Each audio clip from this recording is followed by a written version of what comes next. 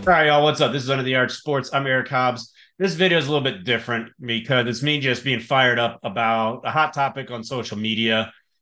What fans can do about the Cardinals being garbage. And there's only one thing they can do. And I'm here to explain why Cardinals fans need to stop going to games.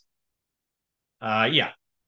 Uh, Bear with me. I'm fired up on this one. I feel strongly. And the reason is mainly because of how people disagree with it.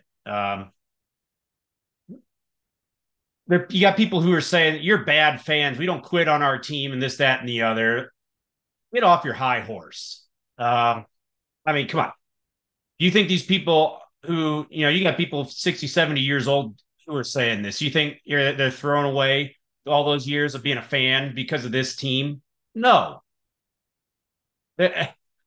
This is trying to send a message to the front office. This is not anger at the players. Yes, there's frustration with their performance, but this is directed at the front office. I'll tell you what. You have to understand the front office, the DeWitts, all them, they're not viewing this as a wins and losses type of operation. It's business to them. Dollars and cents, the bottom line. It's all they care about. So you got to understand, if you have a team with a 20% profit margin that loses 100 games, they view that more favorably than a team that wins 100 games but only has a 10% profit margin. All right. So, get the correct perspective when you're thinking about this. So, fans not going to games, right? You say, Eric, I already bought tickets. Well, so what? Don't go anyway. You're going to save yourself time. You're going to save yourself the frustration of watching a garbage team put on a crappy performance and probably lose. And if you're going there, you're probably pre-gaming, or if you watch them play, you're definitely going to want a post game, maybe at Ballpark Village. You're going to get concessions. You're maybe go to the team store. All that is money that goes through the front office in the end. If you haven't got tickets, don't get them.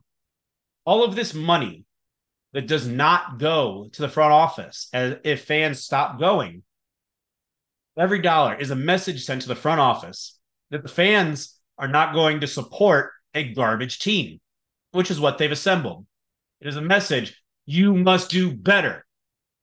If that means firing John Mozeliak, do it. If that means selling the team, do it. If that means revamping everything, do it. Because the nonsense we've seen is not good enough. And this goes beyond just this year. The Cardinals have not been to the World Series in 10 years, 2013. Every year, they've gotten further and further away from being a World Series contender. I mean, come on, when was the last time you thought this team might go to the World Series? Aside from the accident of 2019 when they made the LCS, and it felt like an accident to everybody, it's been what, 2014 was the last time you thought this might be a world championship team? Come on. For a team that prides itself on winning, has a tradition of winning, that's not good enough. Yeah, I think fans are especially pissed when you have all these quotes coming out of the front office from either DeWitt or Mozeliak. Mozeliak, the most prominent one, calling for patience, going back to the offseason saying, oh, why would we go after pitching? We got 6 pitchers when he maybe has 2. And everybody in the city knew it except for him, apparently. That's the sort of stupidity that the Cardinals fans are trying to say is not good enough and ain't going to cut it. And we won't support. That's what this is all about. You got DeWitt going off and talking about how owning a baseball team's not very profitable. Oh, by the way, let me go buy Eva Longoria's house. Come on. Read the room. They're not very good at it. They've got an entire fan base that's pissed off. No one's satisfied. And yes, this year's horrendous, but it goes beyond this season. I think this season is just kind of a culmination and everything coming to a head.